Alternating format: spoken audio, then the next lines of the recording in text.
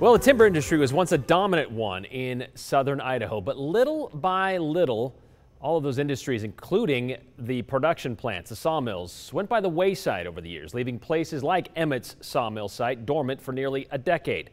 Until now.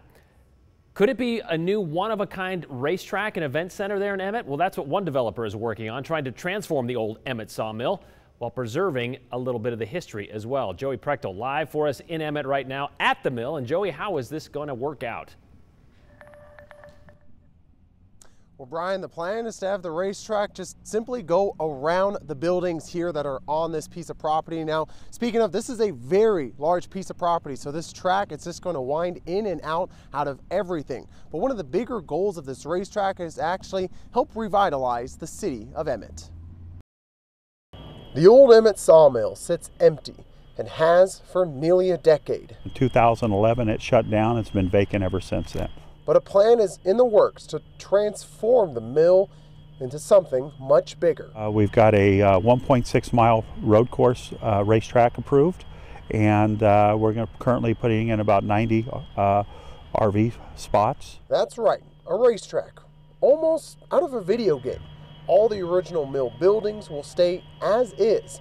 One building will even be part of the track. We want to make something special, accessible, something that honors the history of the town, the history of the mill that has stood on these grounds for, I believe, over 100 years now. Their goal is more than just building another racetrack. Well, we're hoping, and what will happen is we're hoping to be able to help revive downtown. It's like that old saying, if you build it, they will come.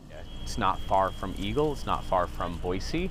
It's a stone's throw away from basically anywhere in the valley that has the most amount of people. And it's a chance to bring something to Emmett that's unlike anything else in the country. There is no other track that has used a old mill in downtown and left the history. Now, there's going to be a groundbreaking ceremony event here happening on October 26th. It's going to be a Halloween-themed event. It's also a charity event benefiting Operation Grateful Hearts. Also on that day is when they plan on releasing the name of the park. Brian? Interesting. It's going to be interesting to see how they transform those old mill buildings there right in the middle of that racetrack. All right, Joey, we'll keep an eye on that. Thank you.